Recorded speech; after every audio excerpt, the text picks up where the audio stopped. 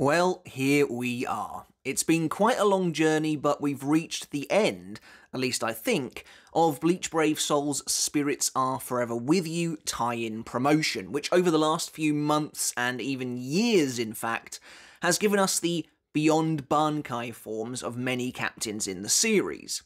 These forms, which were analogous to the Hogyoku Ascended forms of the Espada the game delivered, I think as part of its Can't Fear Your Own World tie-in promotion sometime before, gave us an opportunity to revel in the captains as they might appear should they attain a power even greater than that of Bankai. A non-canon, alternate universe glimpse at what they might each look like if they had effectively fused with their Zanpakuto. Honestly, I've really enjoyed these forms across the board, and in my opinion, this is what Brave Souls does best, and where the game is really able to find value as part of the wider franchise. Much like with the Espada before them, some of the forms definitely look better than others, and seem to have had more thought put into them, their motifs, and what they represent as well. However, unlike with the Hogyoku Espada, there seems to have been a conscious effort for the most part to keep them relatively simple. Where some of the Espada felt a little over-designed at times, I've personally appreciated the restraint shown in these captain forms. And if this is the end of the promotion, it feels like a genuine confirmation that Rose and Kensei just aren't given the same level of appreciation as the rest of the captains at all, and probably never will be, with the two of them being conspicuously absent from the lineup despite being captains, fully fledged captains during the Thousand Year Blood War arc and beyond. And that's a real shame. You could have easily moved Kisuke into this month's banner alongside Gin and Mayuri, maybe collectively calling them schemers or something like that, and had Rose and Kensei in the banner with Shinji. Then there are some other characters that probably deserve this treatment too, and if they do return to this in the future, I'd love to see that. Characters like Renji, Rukia, some of the more prominent vice captains perhaps. Regardless of the story, I would have liked to have seen them purely for the designs they might have come up with, and I still hope we might do in the future. Anyway, it's time to take a look at the last two captains, Gin Ichimaru and Mayuri Kurotsuchi, both of whom have been highly anticipated, and judging from the reactions I've seen throughout the community, seem to be somewhat polarising. As always, and for potentially the final time, let's take a look at their individual designs to see if we can't find any cool details or references to the source material itself. But before we do that, guys, if you haven't hit subscribe yet, make sure to do that now for more Bleach content like this every single week. And if you enjoyed the video, make sure to give it a thumbs up as well to help support me and the channel. And if you want to take that support for me another step further, I do also have a Patreon as well. And as always, I want to say a massive shout out and a huge thank you to everyone supporting me over there on Patreon. I really do appreciate each and every one of you. And if you want to keep supporting me as well in a much easier way, you can go and check out my second channel, Mr. Tomo Talks Games. Maybe give it a subscribe, watch some of the videos. Again, I would really appreciate it. But no matter how you choose to support me, as always, just a massive thank you to each and every one of you for simply being here. It really does mean the world to me. And one last thing, there will potentially be some probably small spoilers for the Thousand Year Blood War arc to come in this video, so just a heads up for you there. So we've looked at every single one of these quote-unquote Beyond Bankai characters to date, and it's been quite the ride. From the initial reveal of Byakuya's angelic form, right the way through a plethora of characters including Yamamoto, Kyoraku, and Ukitake, to Yoroichi, Soifon, and more, each form has brought something different to the table. And so, what do Gin and Mayuri as the final installments have in store for us? Let's start with Gin, as he's probably the more interesting of the two of them, and of the two of them, this is my favourite design. Reactions, however, to Gin's new form have been pretty mixed overall, but I have to say I really like it. I think it looks very clean and simple, but crucially not underwhelming. In fact, it actually looks surprisingly regal, with the proud, pronounced collar of silvery fur and the flowing braid of hair trailing behind him, especially when considering Gin's personality and his tendency to conceal not only his true self, but his motives as well.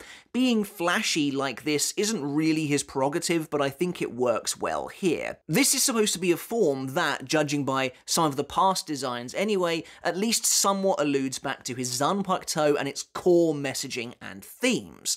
And with his Zanpakuto having a name like God's Spear, there's definitely an air of importance to it befitting such grandiose attire. In fact, the entire look and feel of this design is one of a snake-like fluidity. From the hair to the floating serpentine ribbons draped over his shoulders to even the lengthy white cloak he wears from his time in Waco Mundo. And of course it makes sense that Gin is wearing his post-defection outfit here, as Tosen too was based predominantly around his Rankar arc appearance, and Aizen as well if we consider that form to be his version of his Beyond Bankai look. What's really interesting to me, at least anyway, is that Gin must have been a difficult character to create a design like this for.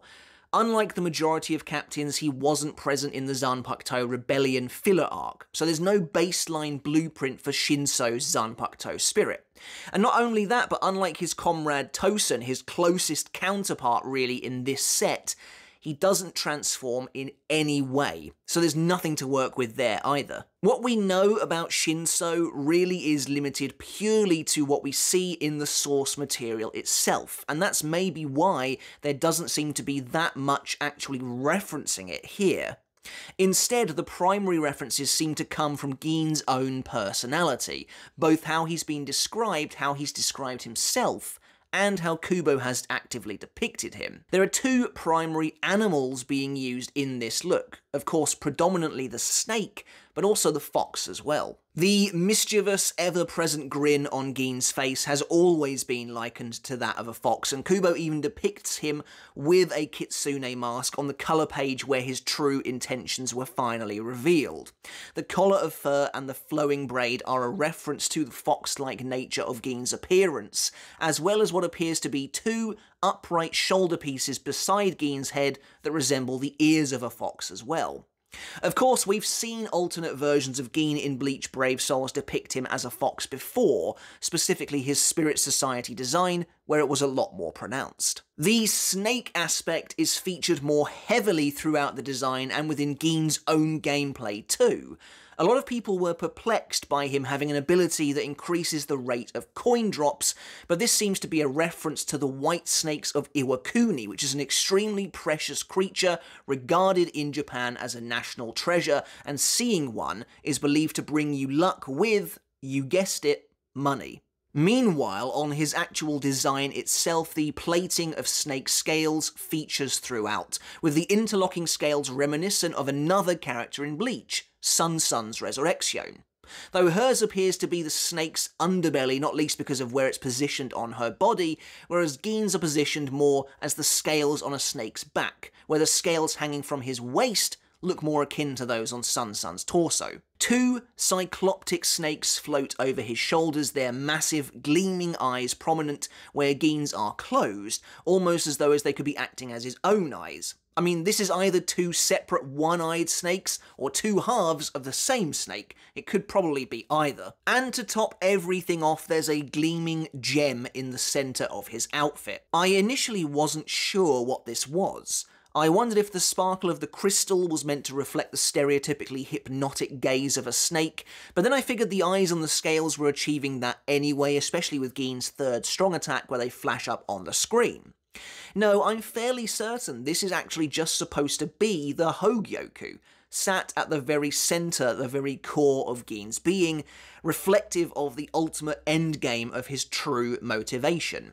His desire, his goal was to rip the Hogyoku away from Aizen and take back what was stolen from Rangiku, so it makes sense that here, in a form that exposes the recesses of his soul, the Hogyoku sits prominently over his chest. Gin's ultimate move is directly referencing his Bankai Kamishini no Yari and its ultimate technique as well, and therefore by extension Gin's relationship with Rangiku. By swiping his sword, the blade disappears, instead being replaced by a trail of dust and shards, of course representing the fragment of Shinso that turns to dust to be left inside the body of Gin's victim, while also feeling like a more overt reflection of Rangiku's Hinako than ever before.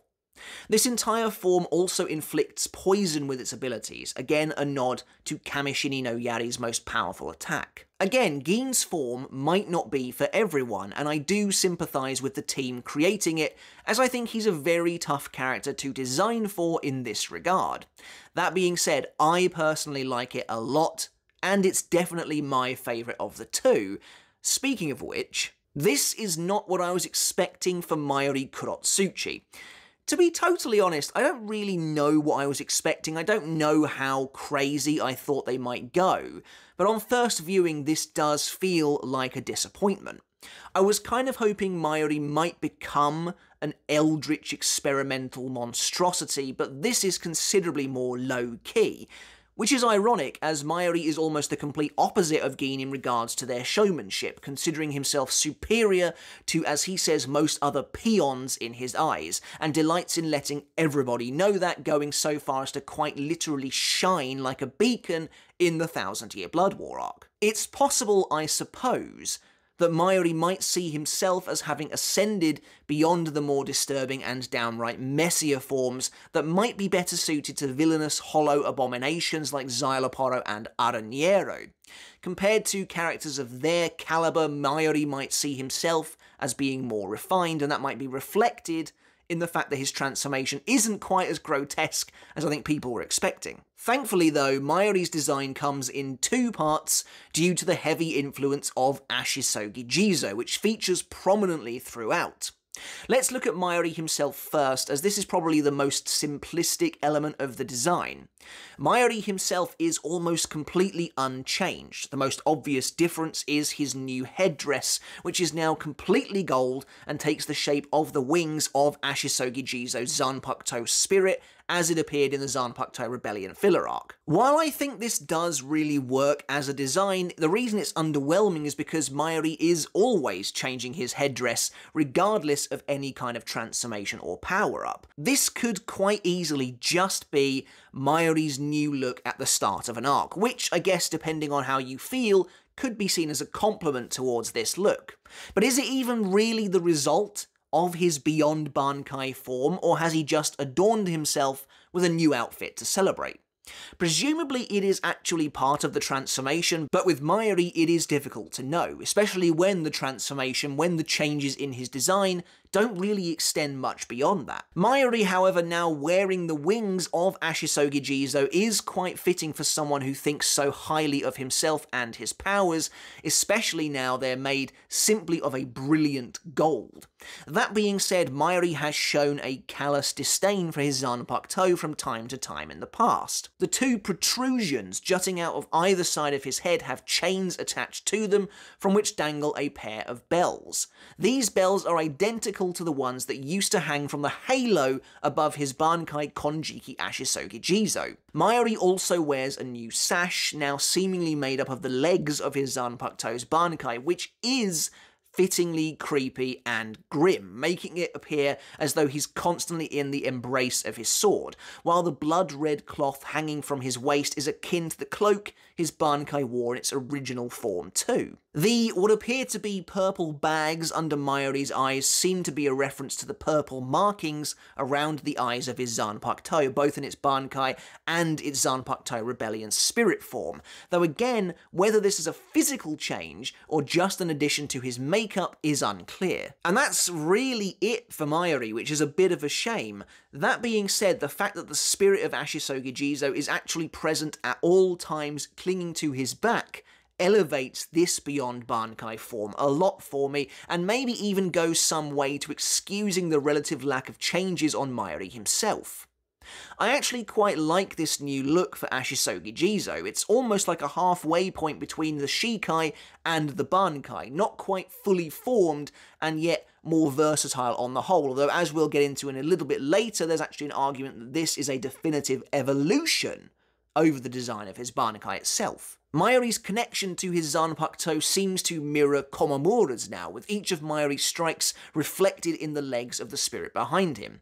Certain aspects of the design are well thought out, like the creature's enormous wispy eyebrows made up of the poison that it spews in Bankai, and the fact that, as I mentioned a second ago, not only are the wings on its back now a reference to its original Zanpakuto spirit from that anime-only arc, but that they help it feel like a true evolution of Bankai in terms of its metamorphosis. The creature has gone from being a colossal caterpillar to a more compact butterfly. Mayuri's third strong attack combines the paralysis ability of his Shikai with the poison mist of his Bankai to great effect, while Mayuri's ultimate attack has some very nice imagery to it as well, where I feel the whole design kind of is pulled together quite effectively. The enormous silver ring that used to sit above Konjiki Ashisogi Jizo's head has now been transformed into a golden teething ring for the butterfly spirit, though it does briefly take a moment to shine, to glitter behind Mayuri's head, gilding him like the sun or even like a halo for the divine. The ring then latches onto the victim, locking them in place, before Mayuri sets his Zanpakuto spirit upon them in truly terrifying fashion. Ashisogi Jizo pounces on the enemy before devouring them as the captain looks on in intrigue, which of course is something we've seen both in Mayuri's battles against Xyloporo and Pernida. It's honestly a pretty great ultimate attack, and when seeing it all come together like that, I think it gives us a much clearer picture of what the team was going for with Mayuri's overall look. And honestly, while my first impressions of Mayuri's Beyond Bankai form weren't great, I've grown to like it more and more the more I talk about it. I do wish the team had done a little more still with Mayuri himself, but the implementation of the Zanpakuto spirit and many of Mayuri's themes works really well. And that just about does it for the two latest Beyond Bankai Captain forms, as well as the entirety of the Spirits Are Forever With You tie-in promotion for Bleach Brave Souls. I've had honestly a great time discussing each and every one of these, and I really do like almost all of them. It's crazy to think that we were talking about the trio of Yamamoto, Ukitake, and Kyoraku at around almost the exact same time the Hell chapter was released. But let me know in the comments what you think of Gin and Mayuri's new forms, which of them is your favourite and why, and which of these Spirits Are Forever With You forms is your favourite in general, now that we've, at least for the foreseeable future, seen them all. But that's it for the video, guys. I really hope you enjoyed it. Like I said, let me know your thoughts down in the comments. Make sure to hit subscribe if you haven't done already. Give the video a thumbs up. Check out Mr. Tomo Talks Games. And until next time, I'll catch you later. I'll see you then.